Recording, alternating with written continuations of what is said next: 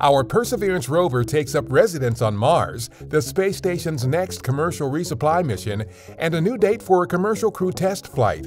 A few of the stories to tell you about this week at NASA. The navigation has confirmed that the parachute has deployed and we are seeing significant deceleration. On February 18th, our Mars 2020 Perseverance rover mission safely touched down on Mars. Touchdown confirmed. Perseverance safely on the surface of Mars, ready to begin seeking the signs of past life. The rover landed in Jezero Crater, a region targeted for the excellent opportunity it presents to accomplish the rover's primary goal of finding signs of past microbial life. Within minutes, the rover's first images from Mars reached Earth, confirming Perseverance was A-OK.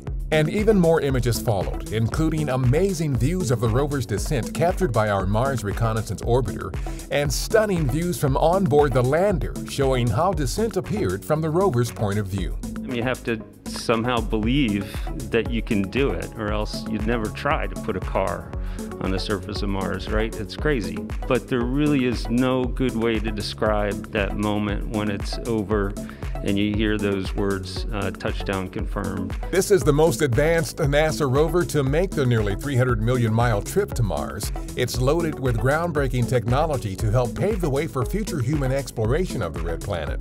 This includes the ability to collect and leave cached samples of Martian rock and regolith that a future mission being planned by NASA and the European Space Agency could retrieve and bring back to Earth for study. This mission is amazing on its own. Science, technology, and caching samples to bring back to Earth. But it's also part of our bigger exploration plans, right? Which involve preparing for eventual human missions to Mars. While Perseverance works to characterize the region's geology and past climate, there are also plans for the Ingenuity experimental helicopter to make the first controlled flight on another planet. Having a flying robotic explorer could be a huge benefit for a human mission on Mars. Being able to fly will enable us to get to places that we cannot get to with rovers and astronauts, like sites of steep cliffs, deep inside crevices, areas of high scientific interest. It will be game-changing. Perseverance will undergo several weeks of testing before it begins its 2-year science investigation of Mars. The February 20th liftoff of Northrop Grumman's Antares rocket and Cygnus spacecraft from our Wallops Flight Facility marked the start of the company's 15th resupply mission to the International Space Station for NASA. The Cygnus, named after late NASA mathematician Katherine Johnson, is loaded with about 8,000 pounds of scientific research, crew supplies, and hardware for the station crew. An uncrewed Russian Progress supply ship arrived at the space station early Wednesday after launching from Kazakhstan on February 14th with just over a ton of nitrogen, water, and propellant. The Progress will be used to detach a Russian docking module later this year to prepare for the arrival of a new multi-purpose laboratory module.